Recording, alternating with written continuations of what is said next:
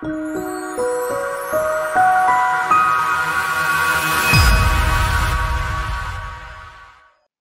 alaikum wa rahmatullahi wa barakatuh. Good afternoon, ladies and gentlemen, and welcome to the Modern College of Business and Science in Muscat, capital of Oman, from which we broadcast this series of webinars today. Today's topic is teaching English online, a topic that concerns students, parents, teachers, and educational authorities around the world as the new academic year is approaching during this period of COVID-19. Our speaker, who will attempt to answer some questions around this topic, is Dr. Fawziya Azajali. Dr. Fawziya is an educational consultant and a certified trainer. She is also the executive assistant of network development lead for Oman-UK Alumni Board. She got her BA and MA from the University of Leeds in TESOL, specialized in teacher education. The title of her MA thesis was Fostering Professional Development in Post-Lesson Discussions. She got her PhD in Curriculum and Teacher Education from the Leeds Beckett University, UK. The title of her thesis was The Impact of Curriculum Prescription on English Teacher Professional Identity in Oman. Dr. Fawziya started her career as a teacher of English language and climbed the ladder all the way through to become a teacher trainer. In addition, she worked in the field of curriculum development and occupied managerial leadership and advisory roles in the Ministry of Education. She also worked in the sector of higher education as the Director of Quality Assurance. In addition to several conferences and seminars that Dr. Fawziya participated in, she delivered a number of successful online courses during the last few months. And finally, in terms of reaching out, Dr. Fawziya has authored and co-authored several publications related to the field of education. So let us welcome Dr. Fawziya with us today and enjoy her talk. Dr. Fawziya, the microphone is yours now. Please go ahead. Thank you very much, Dr. Saeed. I'm not sure if we start the share slide now. I'll share the first slide with you and welcome everybody. First of all, thank you very much, Dr. Saeed, for introducing me. I think you've said it all. Before I start, I would like to thank the Modern College, Dean, staff, Dr. Saeed personally, and whoever has been involved in arranging for this webinar today. I think, as Dr. Saeed said, this is a timely topic during the spread of COVID-19 virus. And most of us have gone online. It's gone viral more than the virus itself, I have to say, because it's the only tool that we have at the moment. Particularly, I would like to thank our colleagues in the IT department for the arranging for this session to happen. Inshallah, it will go smoothly. A small announcement: I would like to make this session kind of interactive with yourselves. It's going to be I'm going to present, but I would like to get your views on some issues. Some of the issues would be by asking you to send your comments in the chat box. The other, we want to get your views as a percentage. We would ask you to vote on certain areas when time comes. So it's going to be mutual between me and the IT department. Okay, so let's get started. Bismillah ar-Rahman ar-Rahim. Our topic today is teaching English online, and Dr. Saeed has introduced me, so I don't need to say anything about myself. Okay. Today we are going to talk about the following contents. First of all, very briefly, we are going to talk about online teaching. What is it? What are its features? What identifies online teaching from the normal face-to-face teaching? We will talk about the tools and the platforms, which I'm sure are not new to you, but this is just a reminder and a think, reflect kind of session. We will dig in deeper into the benefits and the challenges of teaching English online. Here we will go particularly to English, and then we will talk about the skills teachers need to teach English online, and we will focus more on designing your online courses. go deeper to talk about the daily lessons and provide you with examples of how to teach the receptive and the productive skills, and then lets you leave this session with some useful tips. All right, let's get started. So, first of all, what is online teaching? What does it mean to you? In one word only, please, just in one word, send me in the chat box what online teaching means to you. Okay? I'll move now to check out your replies.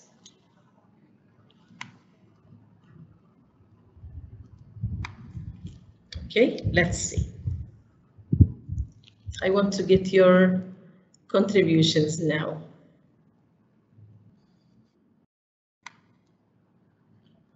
Okay, so online teaching is that kind of teaching that is delivered completely online.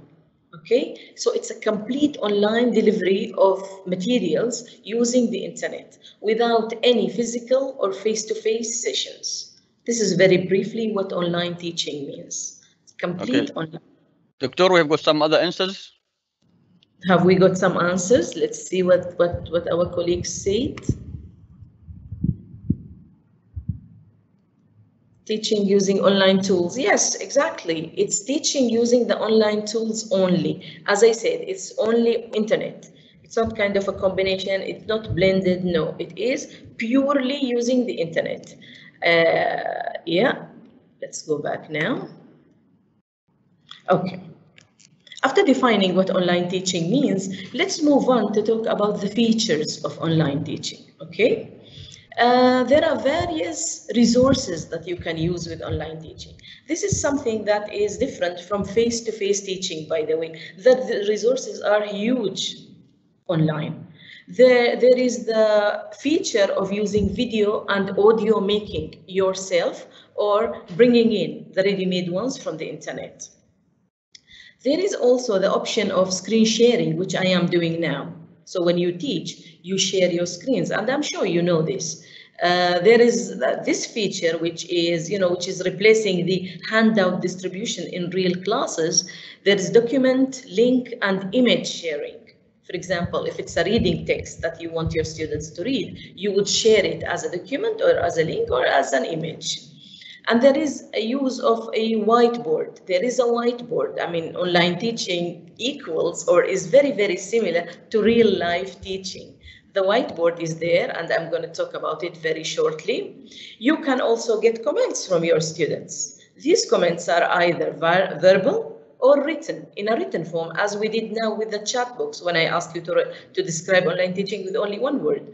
So you can get a written format of the comments, and you can get verbal comments.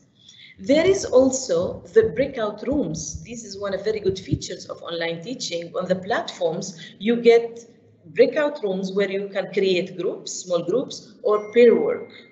There is also hand raising, where students can move a hand or wave at you.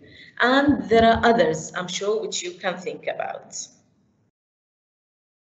Okay. So I thought I would share with you my page from Zoom. This is not from Teams, this is from Zoom.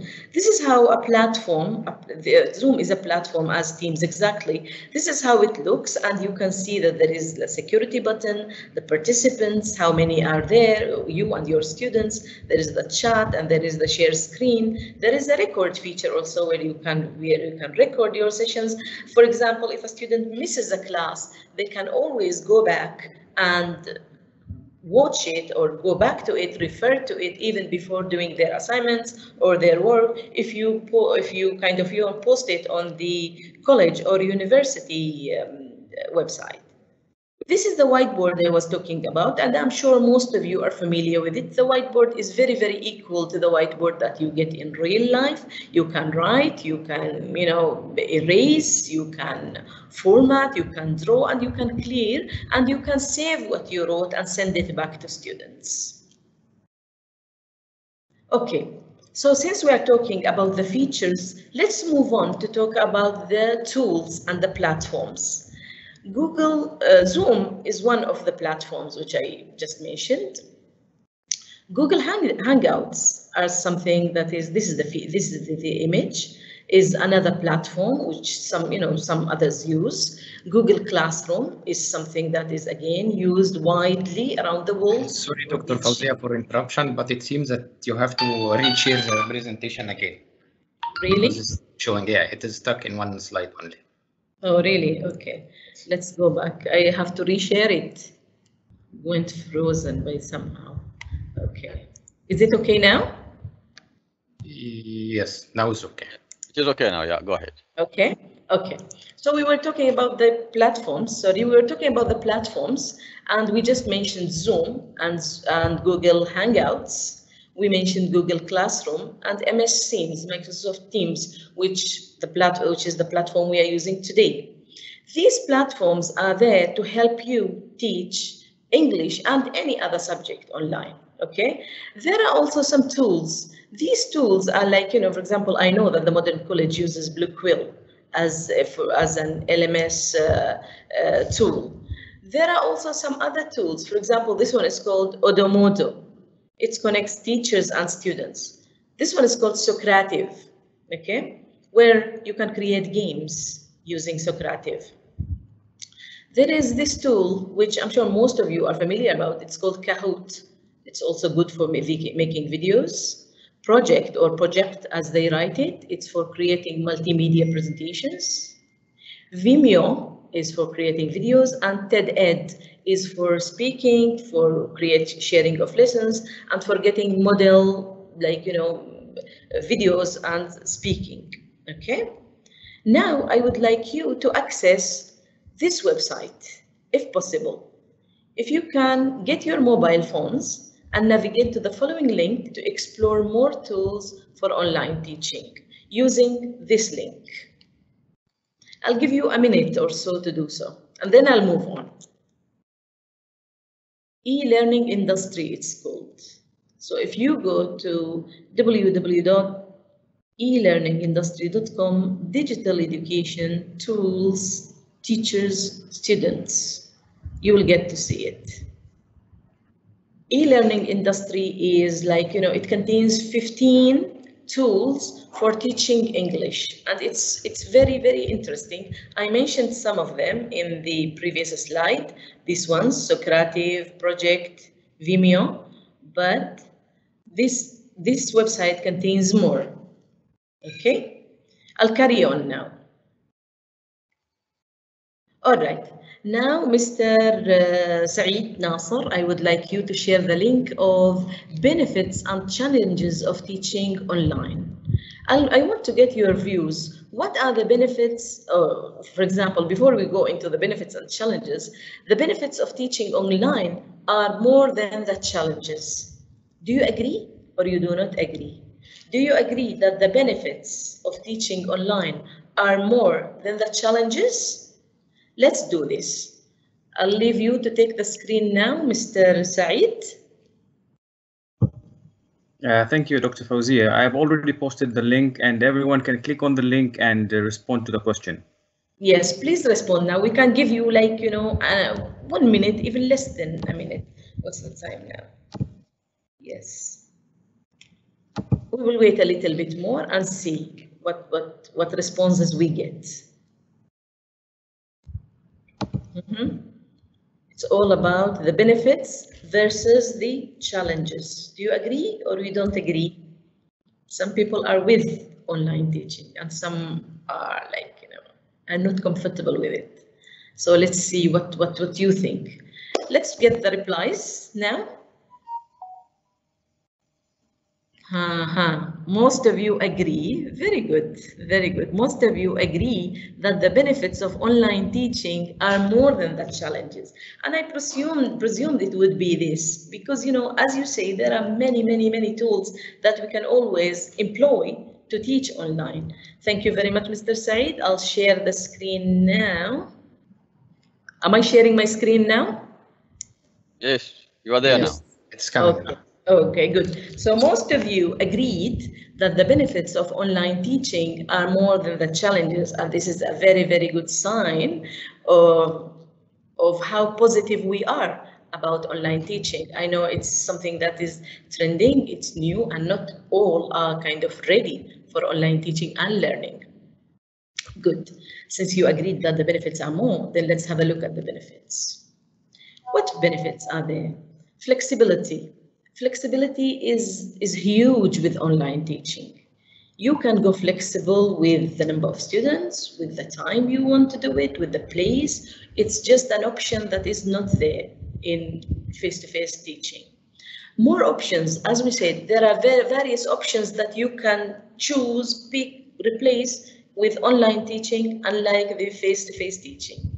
Professional development for yourself. I'm not saying that as teachers you might want to leave the modern college one day. However, it opens doors for you. Professional development for you. Once you become confident with online teaching, then you can apply to teach online anywhere in the world. It's something that is required, highly required.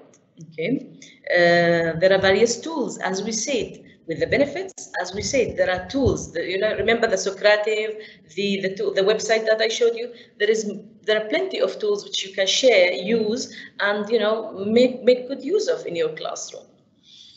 It is user friendly when we become friendly with the internet. It's a user friendly tool, platform, way of teaching. Okay, but we need to be ready for that. It's interactive. You see, for example, today I tried my best to make it interactive, and I got my colleagues in the IT department to get the voting done. I got you to send your comments in the chat box, and that's how we can make online teaching go interactive. Time zone friendly. Like if I'm in Oman and now it's like 4:50, it can be morning in the other part of the world, and we can still run an English classroom online. Self-managed courses. I'll come to talk about this a bit later, but it's about you as a teacher managing your own courses. You as a learner managing your own learning, what you want to learn. Okay, let's not forget the learners as we go through. There is virtual classrooms, as I said, which we can make good use of, and we don't have to stick to one classroom, the same place where we are daily. Okay, I'm not saying that face-to-face teaching is a bad thing. I'm saying that the world is moving now, given the new current circumstances. With the benefits, there are certain challenges. Let's look at the challenges now. You need to be kind of confident with regards to the technical and access issues, because it can become a challenge. Like, for example, just now there was an issue where I thought I was sharing my screen, and then Mr. Ahmed reminded me to share my screen. So it's like those technical issues which we need to grasp. If there is lack of skills, if there is lack of training, then of course that would become a challenge. Now I'm urging all higher education authorities to prepare their teachers, to equip them with the right skills, and to provide them with the right training for online teaching so that it becomes successful. Sometimes you feel uncomfortable and you lack confidence when you go online, and your heart starts beating very fastly right at the beginning. But then you need to familiarize yourself with the tool. You need to calm down, and I will show you ways of doing this. Okay, online safety. By the way, online safety is a very, very important issue which we need to think about very carefully and make even our students aware about it. When you as teachers take something from the internet, then make sure that you acknowledge that and you say the resource where you've taken it from. When you post your materials online, make sure that the platform is secured.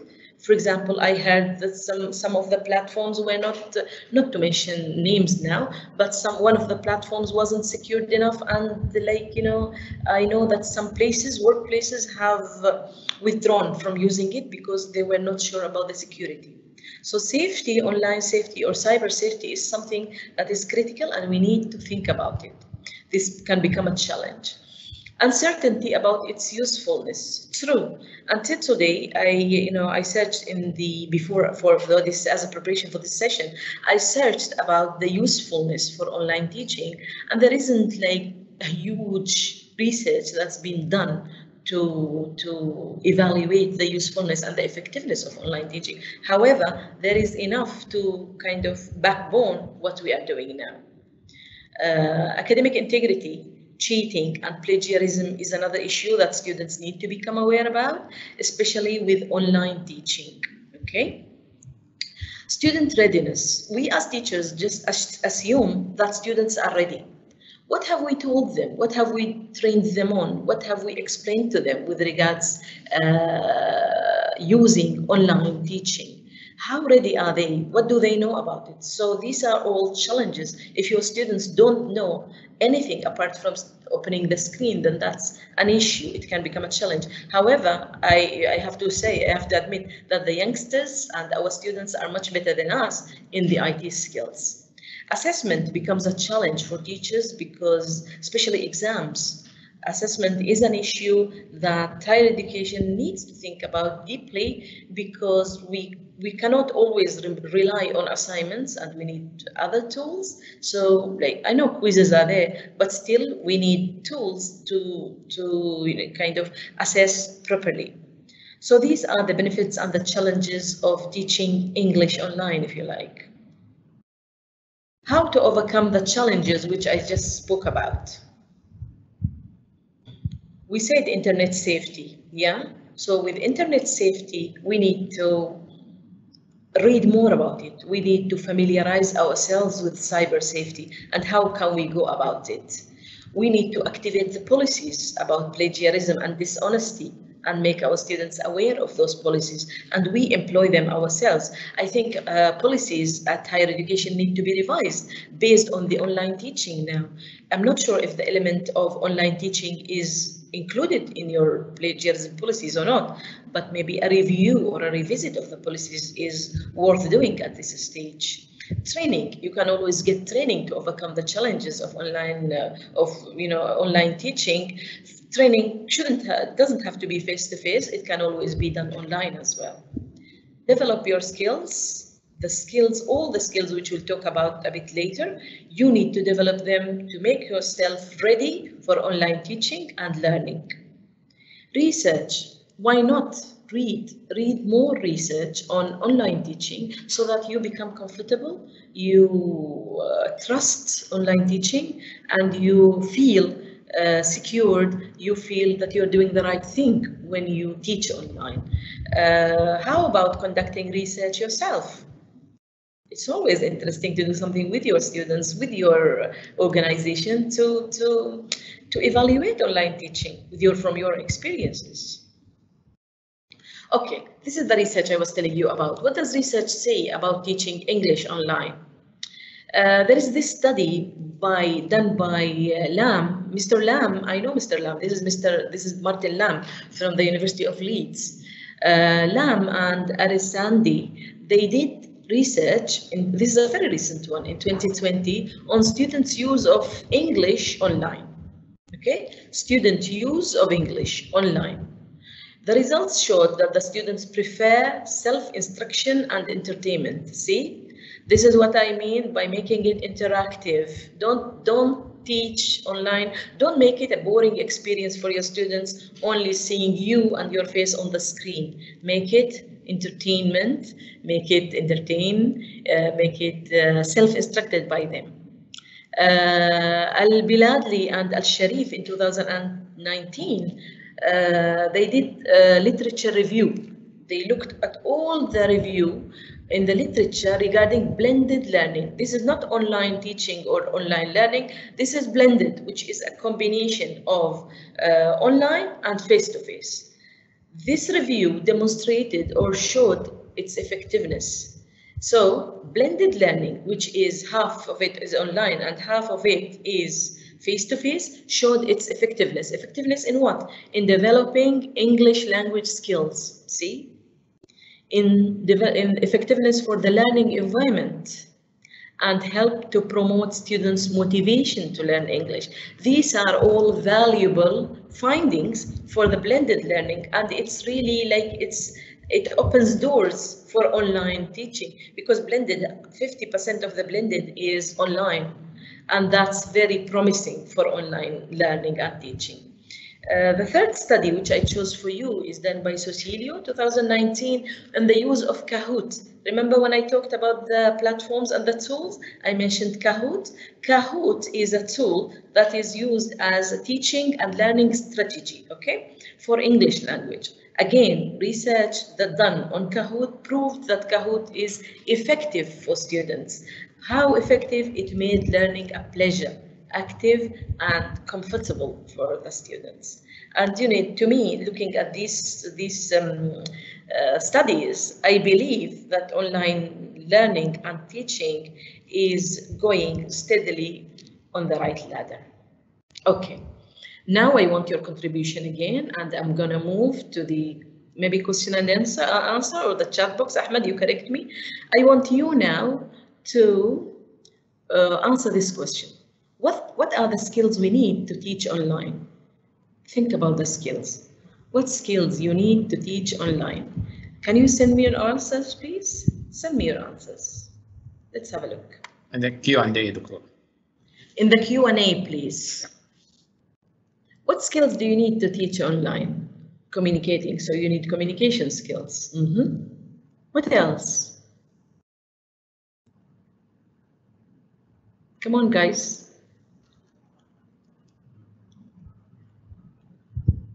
Let's see what you think instead of just me talking.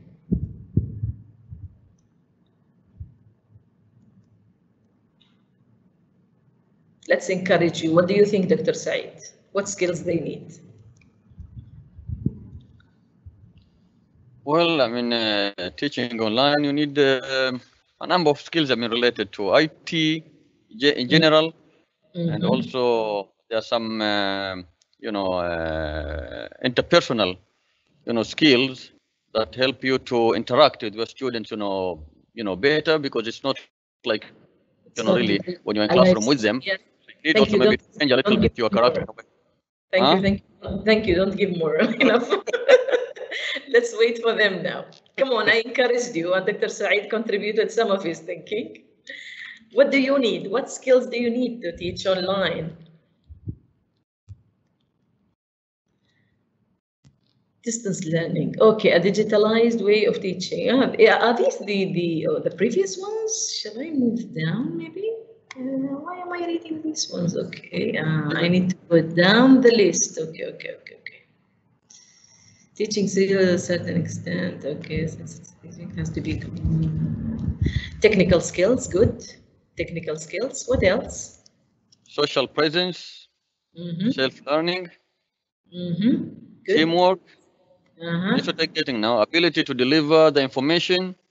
Very good. Yes. Yeah. Okay. Good. Enough. Yeah. I think let's go back. Thank you very much. Thanks. Okay. You've listed some of them, and I'm going to mention them now. Okay. Communication skills. This was the first one to be posted because I think it's really key. With communication skills, it's those verbal and non-verbal communication skills that you need. For example, your tone, your voice, your style, your pauses, your pace when you speak, and body language. Communication is also to do with, for example, with contacting the students, when you send them emails, when you send a post, for example, about a session. So these are the kind of skills you need to familiarize yourself with. Technical skills, these are all to do with the network, with the platforms, with all the technical side of it, which I have to admit I'm not so good at. I need to develop myself. Research skills, which I spoke about, and you need to have some certain research skills as an online teacher. You need to be critical, by the way, with your research skills. When you become critical, I mean critical reader. I mean, where are my notes? I want you to become critical thinker. When you read any study, don't just believe or assume that it's correct, because it might not be. Dig deeper in the study, think carefully about it, and see where it comes from, okay? Critical analysis of the findings reached. So you need to develop those research skills and familiarize yourself with them so that you are a better and a more critical online teacher. You need some pedagogical and content skills. These are to do with planning your lessons, with your knowledge about your curriculum, knowledge about your syllabus, knowledge about the content that you teach, and knowledge about your learners, motivating learners. This is all to do with teaching and learning, okay? Design skills, these are to do with design. Design can be divided into two types. Designing your syllabus, your course, which I'm going to talk about a bit later, and also the design, the technology part of the design. So these are the skills, the up-to-date skills you need. Management skills, by the way, management is huge, it's big. Management, it's about you being able to manage, for example, 4 classrooms, maybe hundreds of students, not at the same time, but how you manage them online. What is your time management for that? And when you manage all of that teaching, don't forget your personal life and your management of your own time. For example, I know that some students send teachers questions about assignments and whatever, you know, given the circumstances now, at midnight or at 11 p.m. or so. You need to set your own management skills and management tools and communicate these to your students so that you are, like, you know, comfortable both with teaching and with your own life and time. Patience. Nothing comes very quickly. You need to be patient to develop all of these skills. You need to be patient because nothing comes very quickly. You take your time, and then it's going to happen. Trial and error. Never mind. Sometimes things go wrong, but that's fine. It's not the end of the world. Things can go wrong. I mean, with whatever, especially with online. That's fine, absolutely fine. And don't feel worried or, like, you know, don't feel a failure that you can't do it right at the beginning. It will happen eventually with practice. I'm going to talk about this a bit later also. Okay, this is what I said, designing your online English courses. Okay, now you've got a curriculum or you've got a syllabus. How to go about designing your own, huh? Now, designing it differently, it's personalizing it. First of all, you need to identify the outcomes, okay? And then you need to identify the outcomes. Not all outcomes are needed for online teaching, by the way. Your courses, your syllabus, your curriculum has been written for a non-online environment, okay? So when you come to identify the outcomes, identify the ones that you need your students to acquire. I will talk about this in the next slide. Organize these outcomes in a certain way. Determine assessment procedures. So identify the outcomes, organize them, determine the assessment procedures, and finally design the activities. Don't rush about designing the activities first. Let's see. You identify the outcomes that you want your learners to achieve online. Achieve online, remember, not everything that's there we need to do online, no. What knowledge you want them to develop, to acquire, what skills, and what kind of attitudes maybe. Identify these, okay? And then you organize these outcomes into manageable units. Having done so, you determine the assessment procedures that you want to have for each and every outcome. After determining the online assessment, only then you can move on to creating and designing the online activities, which are again different from the activities you would design normally. Okay, this is very briefly. Let's move on to your daily lessons now. With an everyday lesson, daily lesson, either face-to-face or online, you would plan it, deliver it, and assess it. However, with online lessons, planning is very, very critical. It's important that you spend enough time planning so that your whole lesson would go smoothly, okay? With planning your everyday lessons, okay. Would you use your old lesson plans, which you have from previous years? Would you use the same previous lesson plan style? It depends on the style that you use in your organization, or you would invent a new one. Personally, I would invent new lesson plans for online. because you don't need to read longer texts for in lesson planning. You need like signs, you need bullet points, you need a different way of doing it. Create new strategies to match online needs. This is when you create your activities. You need to create the strategies that match the online needs. Not all strategies are fit or right to be used online. How long is a question, again, you need to ask yourself with regards teaching. I think for students to be kept on the screen and to sit there and watch the lesson, I want to go beyond 1 hour. It would only be half an hour or 45 minutes. You know, I did some, maybe because I'm a researcher, I like research. I did a quick research on my Instagram for my followers, okay? And I asked them for training. I said, how long do you want the training session to be? 1 hour or 2? Most of my followers said 1 hour, no more than 1 hour. This means that people really find it hard to sit for more than 1 hour on, watching a screen. Remember, it's not a real classroom, it's virtual. And what equipments you would use is, again, another thing. These are the tools. You don't have to use all the tools or all the features in one lesson. No, you pick and select, but you just need to know the equipments you would use. Okay. Now, how to start your lessons. It's always a hassle how to start the lessons. I think this scenario is familiar to you. You sit there, you check the screen, and you ask your students, can you see me clearly? Can you hear me? No, yes, no, miss, I can't. Yes, sir, I can. So this scenario is repeated. Fine, for the first minute maybe. But then straight away, start your lessons daily. My advice is to start your lessons with a game, a warm-up, or an icebreaker activity. If you just Google these games as warm-up games or icebreaker activities, the first 2 or 3 minutes of every lesson, make it a welcoming start. Because remember, it is online, it's virtual, it's not real. Even in real situations, you would need to start this way, but here the need is even higher. Now you started your lesson, you deliver it. Your surrounding now. What is around you? Where are you? In the bedroom? In the kitchen? In the dining room? Decide on that. Your surrounding is important. It sends a message.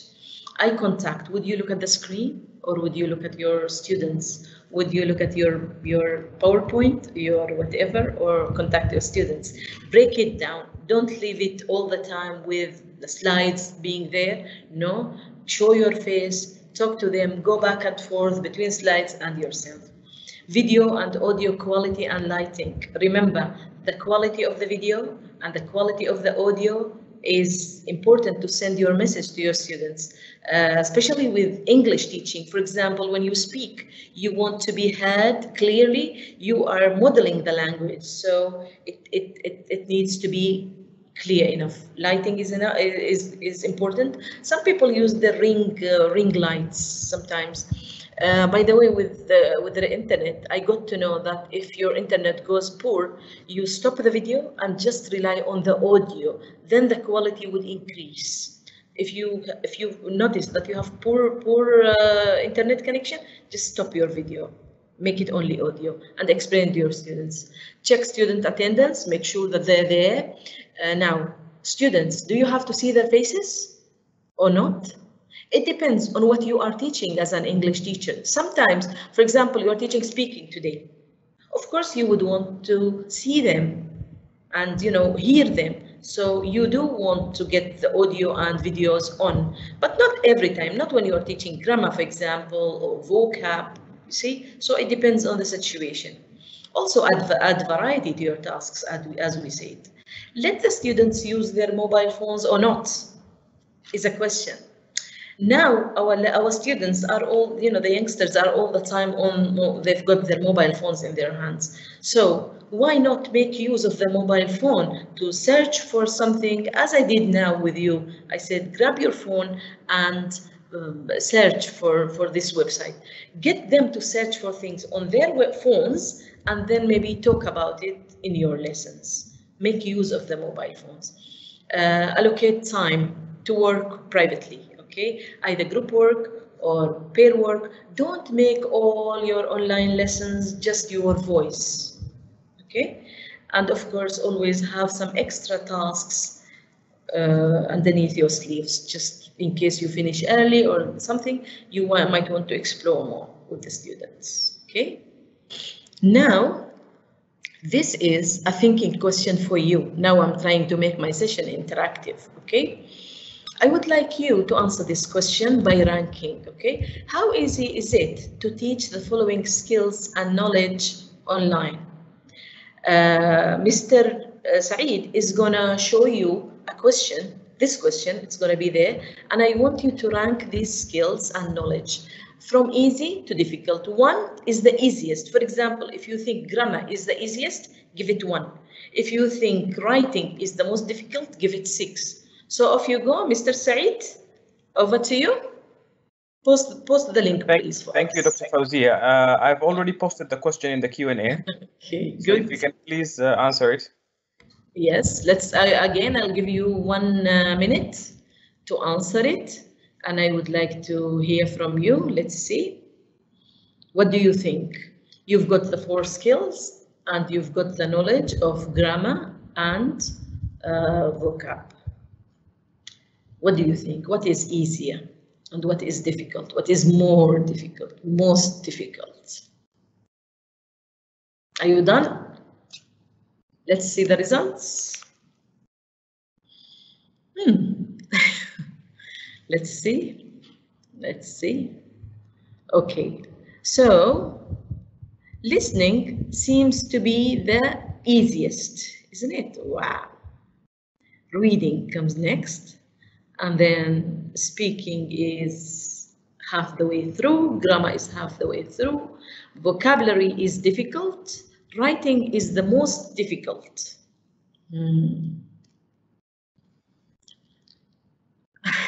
I always thought vocabulary would be easy. There is an update. Okay, let's see. Still, writing is the most difficult. Speaking has gone down now. Speaking has gone down. Let's see.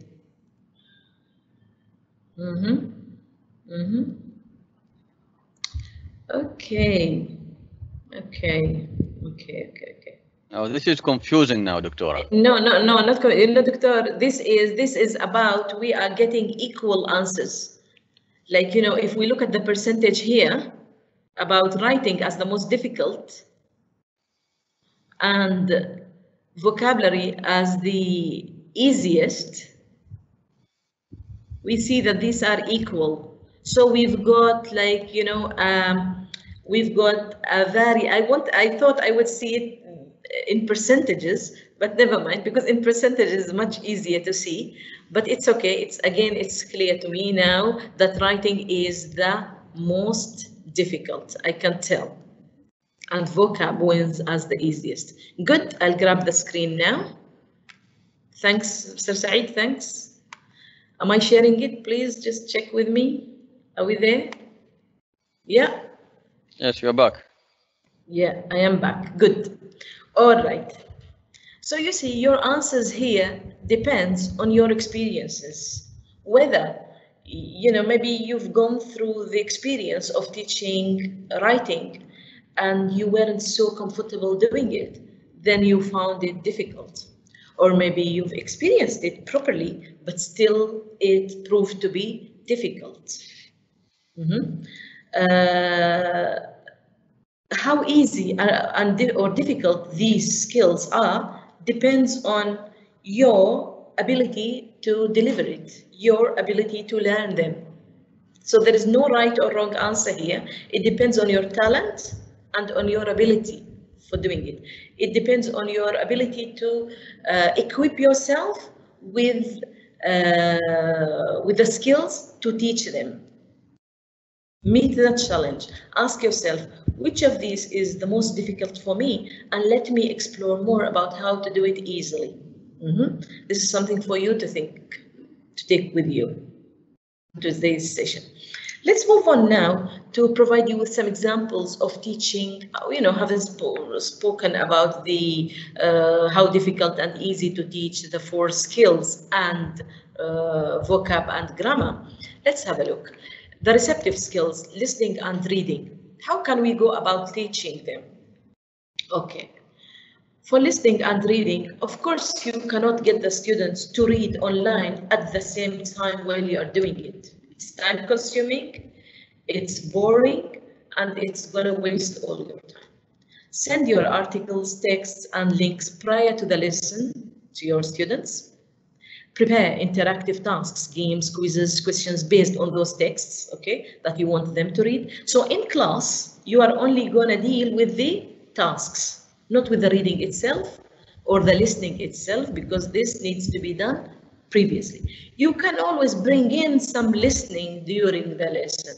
Listening is a bit easier than reading. Reading is time consuming, unless you are teaching certain skills, like for example, scanning.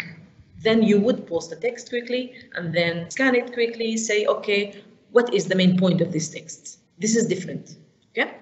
Third point is get students to search for certain topics on their phones and allocate time for that.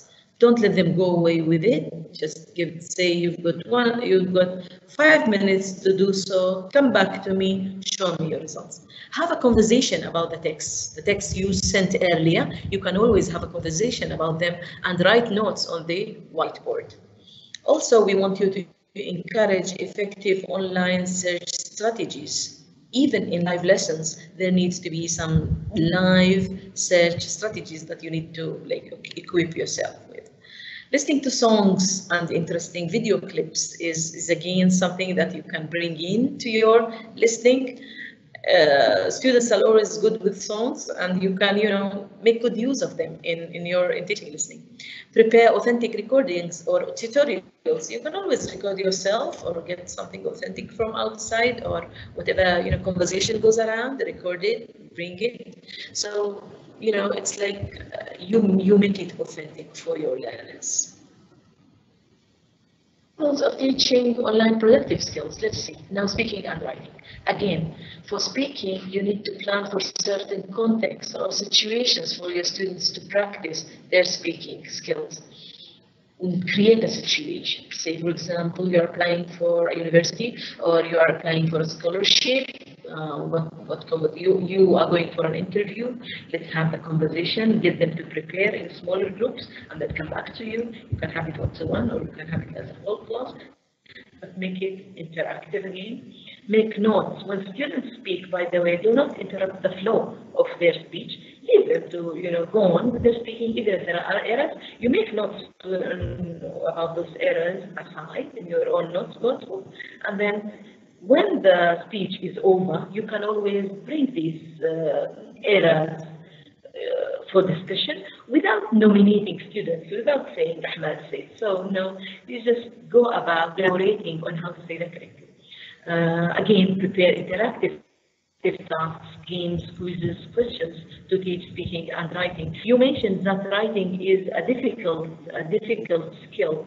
I would say get the students to, for example, you explain the process of writing. Okay. In today's lesson, we will explain the process of writing. Explain the whole process. Send them away with the task of writing.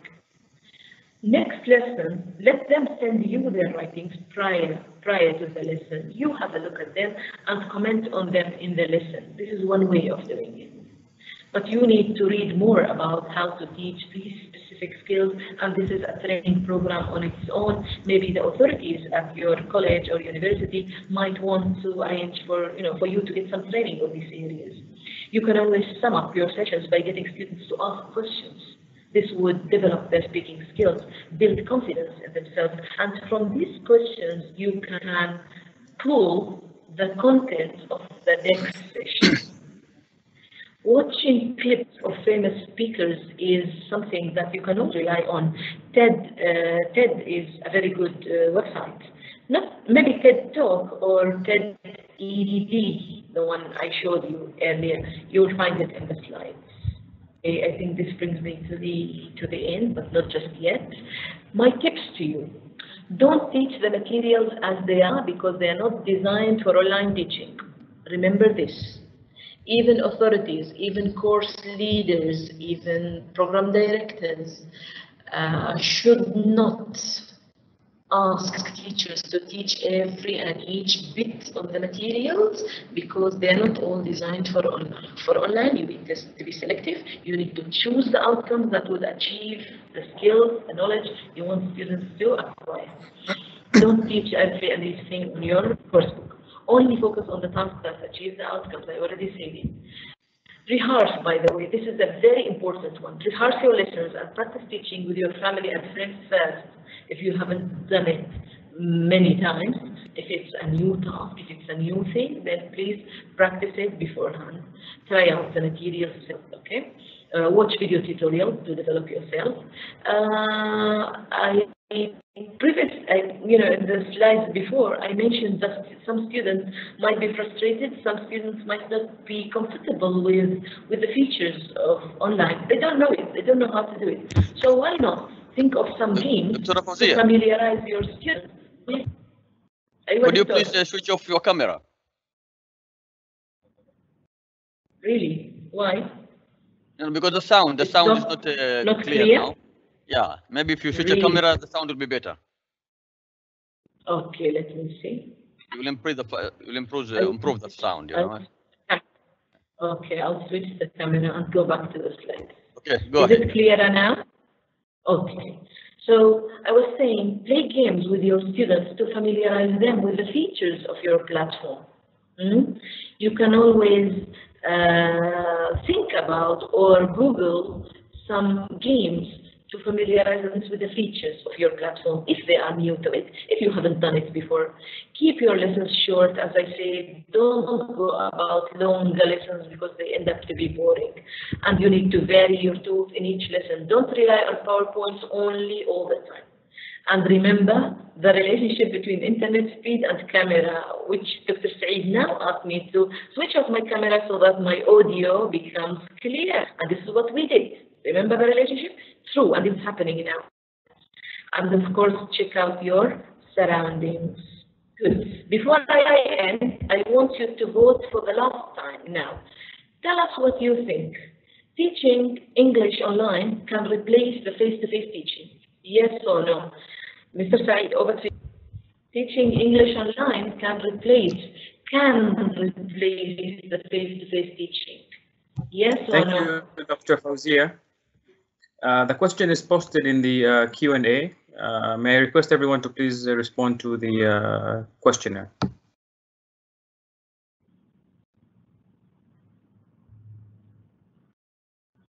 Q&A or as a poll question?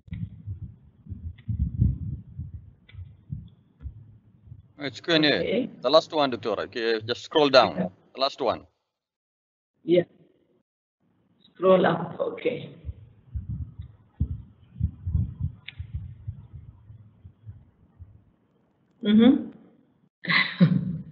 Teaching English online can replace the face-to-face teaching. The majority said no. The majority said no. I agree with you. It cannot replace it, of course, but it's a way of doing it. It cannot replace it because face-to-face has got its own features, its own beauty. And online has got its own features and its own beauty. Yeah. So I have a feeling that the next academic year is going to be blended between face-to-face and live online. Thank you very much, Mr. Saeed. So let's go back. I'll share the screen now. Yeah, let me share the screen now. You can share. Back? Yes, am I back? Yes, I am. Okay, and that's it from me. These are the references that I have used. And thank you very much for today's session, for being there, for listening. I'm all ready to take your questions. Okay, thank you very much, Dr. Fawziya, for this very interesting presentation. about teaching English language in particular online. As you said before, we use, these platforms to teach, different subjects, but, it seems like teaching language through, electronic platform represent, a bigger challenge, compared to other subjects. And, the opinion is divided now between people, on the ground. People, some of them really think that, it is possible to use it successfully, and some, people think maybe no, we need really to go, to face-to-face, with language in particular. And now, we can understand that because many students struggle because of, other actually, external factors like, low signal and, lack of, technology, lack of skills. So as you mentioned, in your presentation, that you need really to prepare students and to make sure, they have got the technology, they have got the, knowledge, and know how to use, these technologies, and these, things come, take some time, but they come after that. And it's interesting that, almost 75% of people think, online cannot replace, face-to-face. Okay, but yeah, this is something, understandable, and maybe we can talk about blended more than, online in terms of, language teaching. Yeah. Now we do have, some few questions. One of the most important questions about, cheating and plagiarism. Okay, some, attendees, they would like, to get more information about, how to avoid, cheating and plagiarism, while, teaching online. And this is maybe a general question. It's related to other subjects, not only to English, but it is one of the challenges, facing now higher education institutions.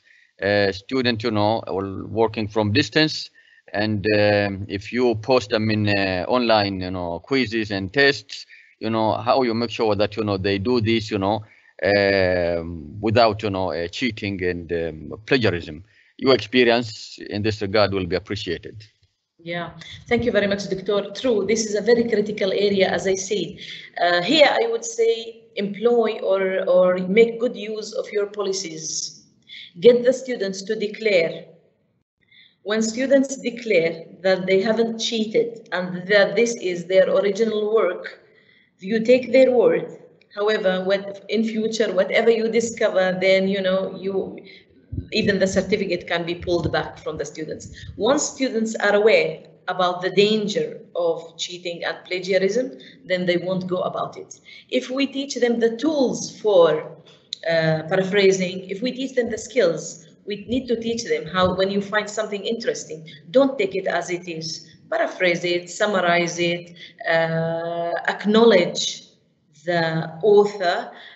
Teach them this and make them aware of the danger of plagiarism, make them declare the originality, and also familiarize them with the cheating and plagiarism policy, online policy. That's why I think policies need to be revisited now. That's the only thing you can monitor. Yeah. Thank you, Doctora. Thank you, Doctora. This is a comment from one of the, attendees. They say the presentation well presented and interesting, and they thank you very much for that. Now, a question which you came, repeatedly during, your talk about a cultural issue and aspect of, online. In particular, the question was about, reluctance of some, female students, to show their, faces, and to open the camera while, taking, lessons. Now, the question says, what are ways we can encourage, our students to show their faces, for during a presentation of, implementation of the lesson. I don't know if this is something really we can ask, students, or it is, I don't know how this is related actually to the effectiveness of teaching English actually? If you just shed light on that. As I said, I think the speaker or whoever posted this question, this teacher, need to understand that students do not have to show their faces at all times, not at all. No one is, for example, especially for females, they are not ready to come on the camera, for example, if they're not wearing makeup, for example. So for them, it's like getting ready, and that getting ready takes time. And people won't get ready, because of Corona COVID, we are all locked down and we are all at home. So who is going to get ready, wear their makeup, get dressed properly for outside, sit in front of a camera, attend a lesson of an hour, and then go back to sleep? Yeah, but Doctora, let me challenge you there a little bit. Okay. This is issue not only for female but male students also. My experience actually, in MCBS. I taught them some modules online, and I discovered that some students actually they switch on their laptops and they log in and they just disappear. And they are not there actually. When you call them, Ahmed, Ali, Ahmed, nobody replies actually. They're not there. So without camera and seeing their faces, you don't know if they are there with you or you're just talking to yourself. I think the answer is make your sessions interactive, and you will see them all there sitting, waiting, and can't wait for the session to happen. If you want them to share their face, then give them a task that requires presenting. They would be there. If you want them to be there alive, for example, get them to do something. So if they're only passive listeners, of course they will go for a cup of coffee. No one would be there for you. If it's something that doesn't require them to be there, make the lessons interactive. That's my advice. Okay, now this question I know from one of the experts in the area. She asks actually, what about the issue of ghostwriting? What is it? Ghostwriting. Ghostwriting? Yeah. It's like someone else is writing. Someone else writing. Yeah, someone else. These are things you cannot avoid. With online, this can become one of the challenges. Not just with online, even with real life situations, we do get that. I mean, in face-to-face teaching, you send students to do a task and then someone at home would write it on their behalf. So this is there. How you used to deal with that? It's nothing new, by the way. Yeah, I think it is the same. I mean, whether online or, assignments and things like that, and things happened. But you need, as a teacher to use your, knowledge of students and his level and standard to judge whether, his writing is original or someone else wrote for him or something like that. Yeah, this is, you need other techniques. Yeah, my advice would be, at a glance, if I am a teacher who know my students very, very well, at a glance, I can tell, this is not your style of writing. At a glance, you can tell. How about doing you the homework? Yeah. Yeah. Another question is, how to communicate online effectively without the use of, body language. This is teachers not wanting to show their faces now or bodies. I don't know. I don't know, but without body language, I think they think maybe body language, represent a big, kind of, element in face-to-face teaching, and you're losing that, online. So yeah, I have to say it is communication skills are one of the skills that are highly required for online. I mean, not just for online, even for face-to-face, but for online. Imagine if I was sitting like this and only what you can see is just my mouth moving. Would it be interesting? I mean, body language is key, and as teachers, you need to have your body language. This is one of the key skills. I'm afraid that person must familiarize themselves with body language and communication skills. Okay, now this question, I'm not sure I know really why this question is posed, but maybe you'll understand the question better than me. Eliminate, the presentation is a cause outcome. Presentations of students.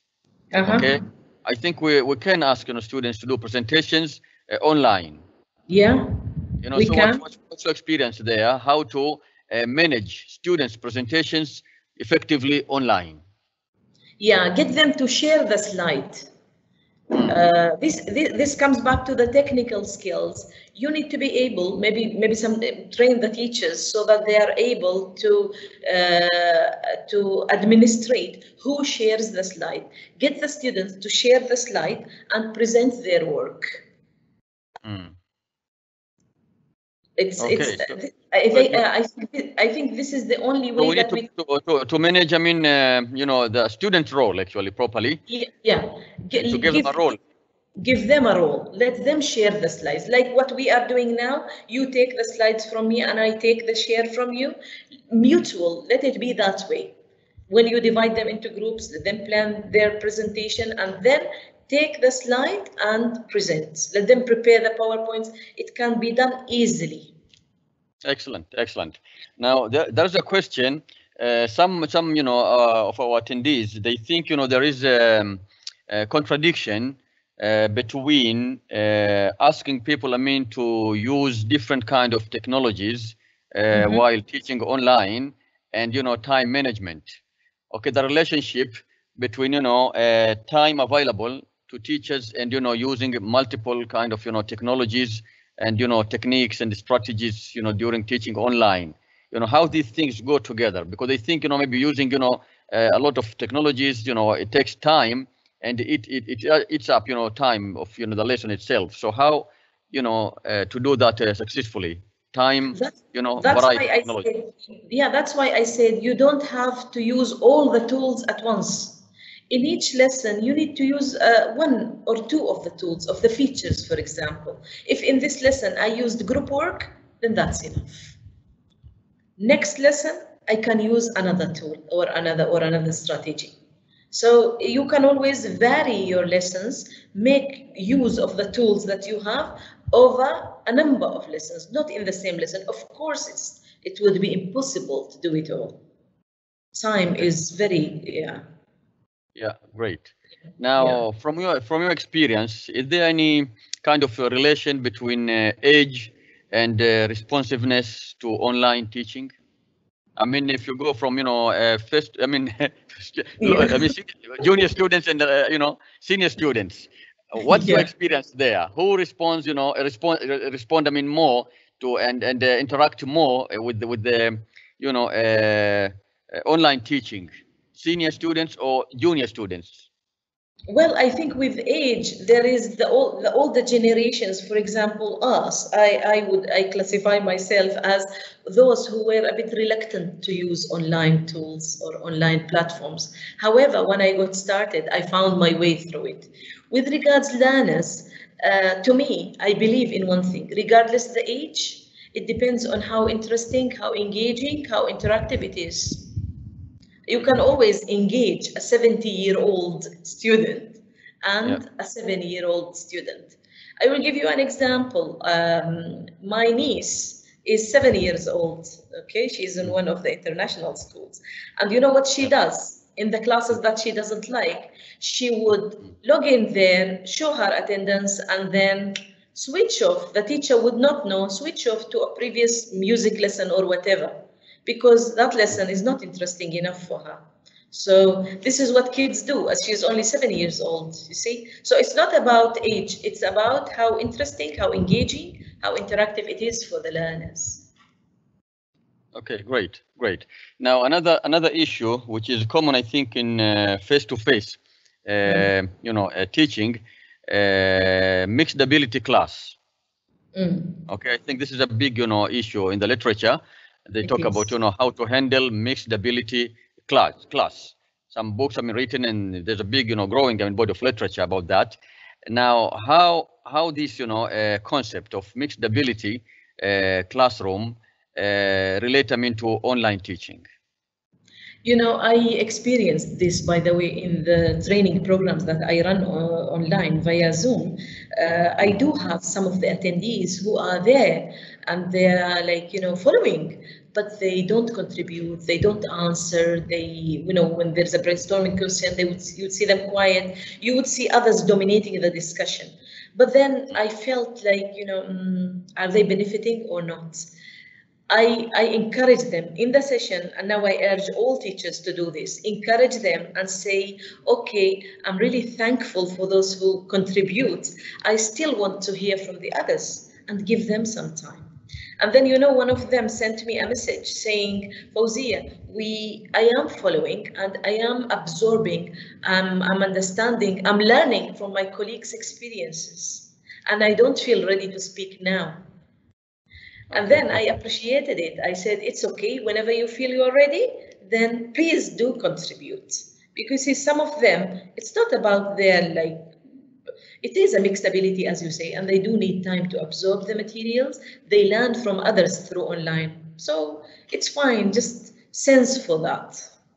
Okay, great, great. Yeah. Now, another issue also posed by some of the attendees here, the issue of motivation. Okay, motivation. Motivating students online, is it different from motivating students on face-to-face? Do we need to use, I mean, different kind of, you know, strategies and techniques to motivate students online that are different from, you know, face-to-face? Of course. With online, you need to bring in more tools, more cartoons, more videos, more audios, more interactive, more up and down. Get your screen moving, get it vibrant. Don't leave it still, and don't make it boring. That's what they need to motivate them. Yep. Now, this is a question I think is directed to us, as you know, MCBS. Does MCBS allow teachers to use other platforms like Kahoot, not just, you know, Teams, Microsoft? Of course, I mean, as Dr. Fawziya said, Kahoot and other technologies, you know, can be, you know, incorporated, you know, together and used. But there's a question about, you know, how to use Kahoot, Dr. Fawziya. To be honest, I haven't used Kahoot myself. I'm about to explore it, but I read about it. There is more than one article that I can, you know, send to you about using Kahoot. The research which I mentioned in this presentation, the research link is on the reference page. It's always there. You can always send your, like, teachers and students the research done on Kahoot, and it explains how to use Kahoot. Kahoot, by the way, is a tool, so it can always be used. I don't think it contradicts with any. I'm not sure about how to use it because I haven't experienced it myself, not just yet. I used it more than once as a student and also as a tutor. I think it's very, very interesting. It's, you know, well, I used it as you know, to do some sort of, you know, polling and competition among, you know, students. Okay, you get, you know, voting, you know, and things like these, you know, will help you to understand, you know, the views of students when you know, work. So it's something, you know, really you can use, you know, part of, you know, other, you know, techniques during your teaching, you know, situation. Yeah. Okay. Now, Doctora, there is a question. Maybe it's not about, you know, teaching English, you know, in particular, but it is about, you know, online. How can we impart, you know, general study skills through online teaching? How can we impart? Yeah, general study skills. General study skills into online. Through online teaching, yeah. I think it's all, it's a bit similar, and I don't see a clear-cut difference between general studying or studying English. It's, you know, the only thing that I always thought English is easier to be taught online rather than the other, you know, general studies. If I got the question correctly, if I understand it correctly, there isn't a big difference between this and that. Okay, so it all depends on teachers also, the way they can manage, you know, online and use it for different purposes. Exactly. Okay. Now, from your experience, Doctora, there's a question about training. Okay, how to, you know, what kind of, you know, programs you recommend to train teachers on teaching online? Yeah, I would say the first program, the number one, is online teaching skills. Online teaching skills. Teaching skills, yes, is the number one, I think, training program needed for the teachers. And the second one would be that is very specific to the English language, teaching the 4 skills. Yeah. How to teach writing, how to teach reading. You see, the answers when we gave them in the poll question varied in terms of difficulty and easiness. And I think they do need that, if your audience are from the modern college. Okay, great. Now, one question also related to the availability of materials, like textbooks and curriculum for teaching online. I mean, now this is something like a new wave, okay, coming around. And do we have, textbooks or, material that, really designed for online? Because now what you are doing, the teachers take, the same material that is, designed for face-to-face, and they just, make our, some slides and, PowerPoints out of them, and then, they go, online with that. Now, the question is, in terms of, teaching English, do we have, some kind of, international, maybe, curriculum designed specifically for, online? I am sure there is, but we just need to explore and contact publishers, I guess. I'm sure there is, but maybe because of before the age of Corona, no one wanted to go through the online option, but I'm sure it's there. It is there. Yeah. Okay, great. We just need to explore and contact publishers, I guess. Okay. Final question is how to do group work online? Yeah, this is easy. You create your groups. It's called the breakout. There is an option in Teams. I'm not sure in Teams, but there is. I think you can still make it in Teams. You can it's called breakout. Yeah. Explore it. This is what the teachers need to be trained on. You see, this is another training agenda for you, Dr. Saeed. How to make good use of the features of the platform that the teachers are using. So the place is called breakouts. Teachers can make pair work or group work. You divide the students, you create as if you are having separate meetings. Meeting 1, fulan. Meeting 2, these 3. Meeting 3. So you have more than meeting. And by the way, there is a feature, I haven't tried it yet. There is a feature where you can control what they are saying in the group. You can hear them. You don't leave them in the group without monitoring.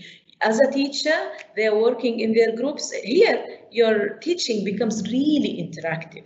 Divide your class into teams, separate groups, and monitor what's going on. Each one has got their task. And when they're done, bring them again as a whole class. Exactly. And this takes us to another question, which is really, keep coming, repeatedly. And I think you addressed them in this question more than once about, student engagement, okay, in online situations. Okay, everybody, I think, share the same view that this is a major, challenge, okay, how to engage students. And I think there are a lot of kind of, strategies and techniques now going around about, how to increase, okay, the level of engagement of students online. But still, I think we need, maybe to familiarize ourselves with the, the technology more. Yes. I think you need to familiarize yourselves and the teachers, and I need to familiarize myself also with all the features that we have on the platforms, because we don't have a classroom now and we don't see our students. In the classroom, we get our board, we got our computer, we got our screen. But here, what have we got? We do have features, but we need to explore them so that we can create student engagement. It comes by us knowing what is there. Doctor, I think it's a whole new world, actually, we're entering now, okay, and we all need really to re-educate ourselves, in order to be able to, function, effectively in this kind of, virtual, life, especially with this, concept of the fourth industrial revolution coming Yes. way. Of course, So thank you very much, Dr. Fawziya, for your presence today and for your contribution. I think many our audiences spoke about really the usefulness of this session, and they really appreciate your input and your contribution. And I think the answers you gave to their questions elaborated on various issues that really have in their minds. And yes, let's hope that everybody will go back home with some thoughts of how to be engaged ourselves with technology more in order to be able to teach online better. Thank you very much for being with us. And before we conclude, I would like just to remind our audience that we have got Professor Ali Al Khatib, who will be our next guest speaker. Okay, and his talk will be about enriching students' experiences and expanding their horizons. And I think this will complement what Dr. Fawziya said today, and but in a broader sense, maybe instead of focusing on English language only. So thank you very much, Dr. Fawziya, and thank you very much for our audience and the team behind the scene, Saeed Nasser and Abdul Qawi and Ahmed Munir, and see you in the next webinar, hopefully. Thank you very much, Doctor. Thank you very much for all your efforts, and thanks to the team for making this happen at an interesting and lively way. Thank you very much. I'll see you at the time. Thank you. Bye-bye. Bye-bye.